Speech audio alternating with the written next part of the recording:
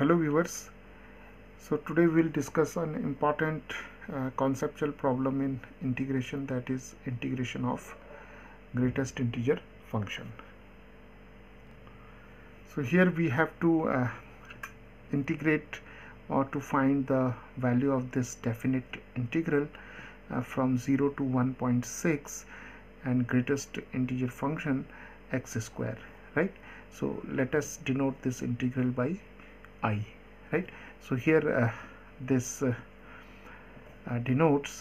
symbol denotes the greatest integer function, right? So let us start.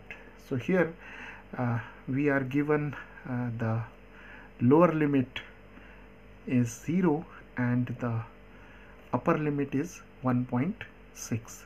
so here we have to integrate this function in the interval 0 to 1.6, right?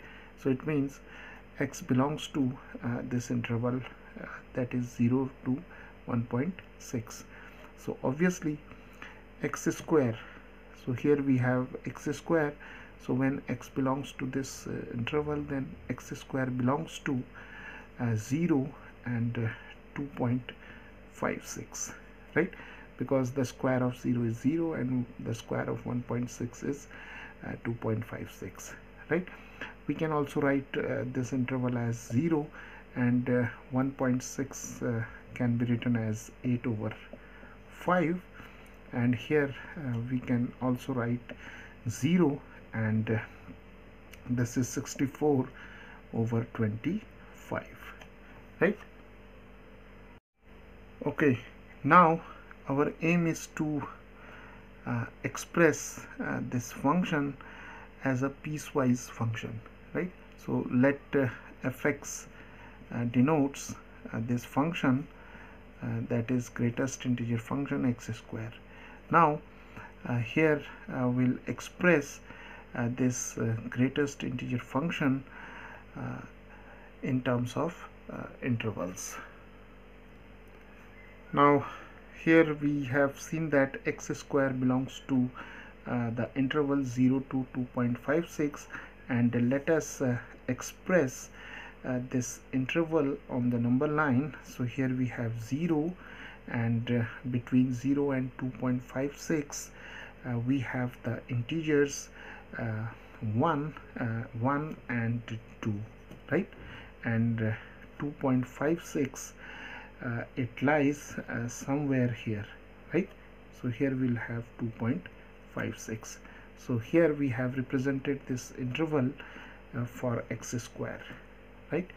So between 0 and 2.56 we have the integers 1 and 2, right?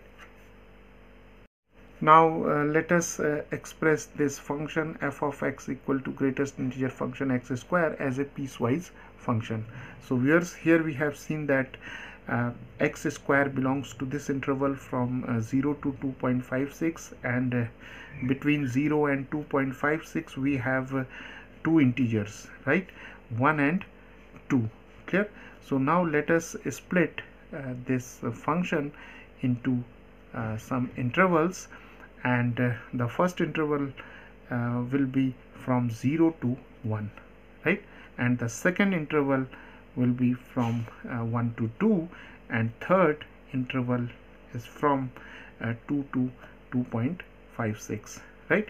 So it means the first interval is from 0 to 1, then we'll have 1 to 2, and then we'll have 2 to 2.56, right?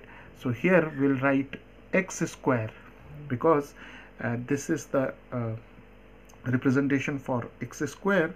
So when x square lies between 0 and 1, it means we have to write x square greater than or equal to 0 but less than 1.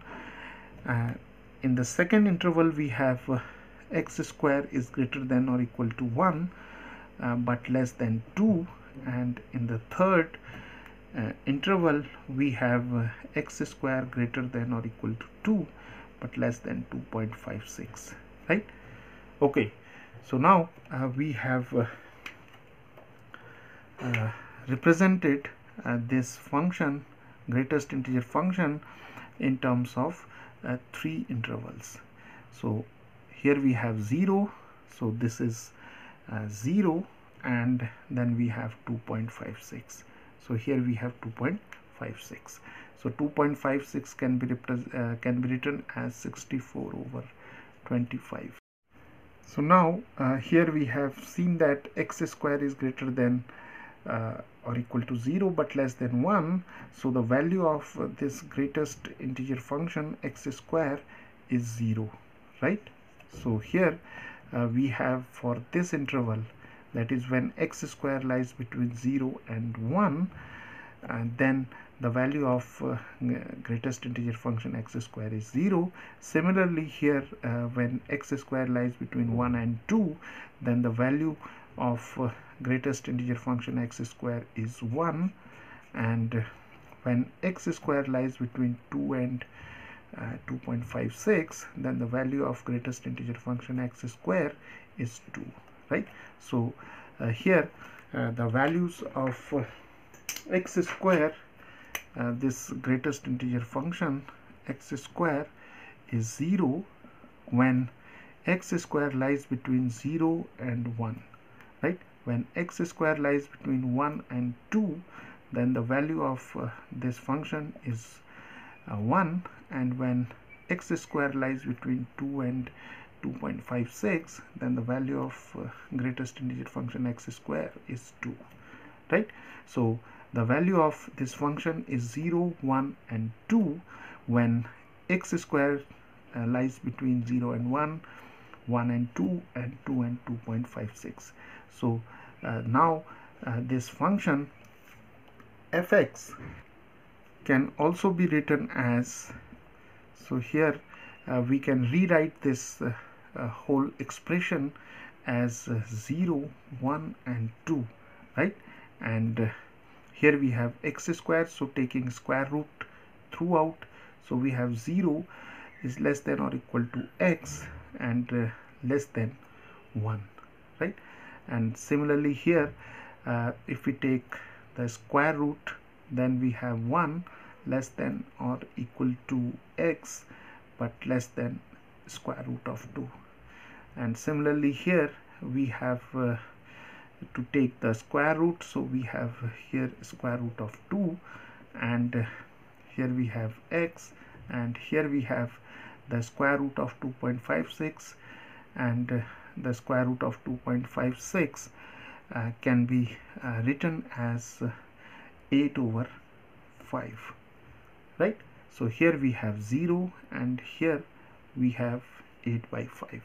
So here we have 0, and here we have 1.6, which is equal to 8/5, right? So this function is now expressed in the form of 3 intervals, right? From 0 to 8/5, we have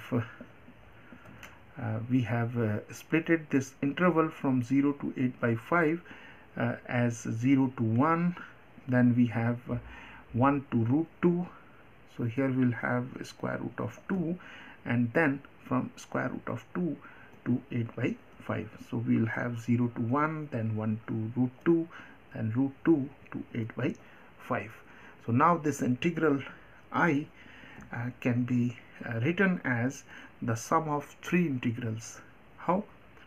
So we'll write from 0 to 1, then here we'll have the greatest integer function x square dx, then we'll have 1 to square root of 2, and here we'll have greatest integer function x square dx, and then we'll have the integral from square root of 2 to 8/5, and here we'll have greatest integer function x square dx, right? So this integral I is now expressed as a sum of 3 integrals.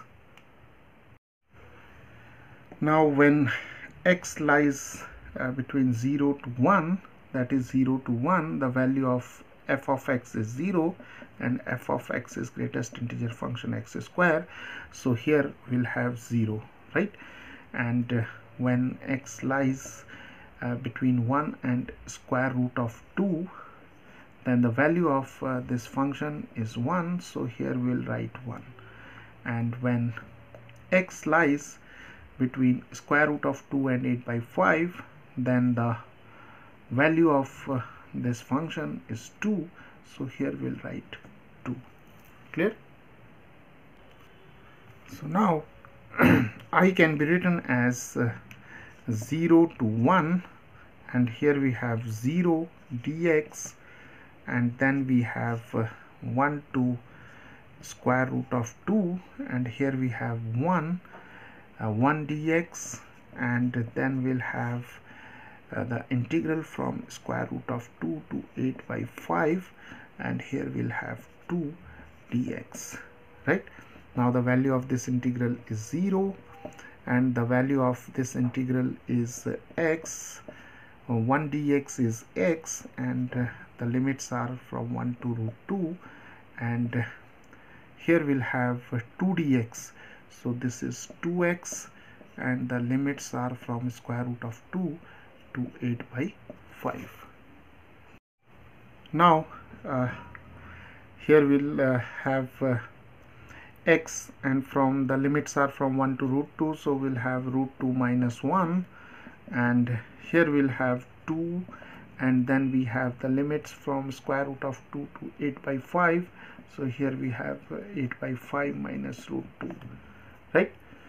So now this is square root of 2 minus 1, and here we have 16 over 5, 2 8 is 16 over 5 minus 2 root 2, and simplifying this expression, minus 1 plus 16 over 5 is 11 over 5, and root 2 minus 2 root 2 is root 2, right?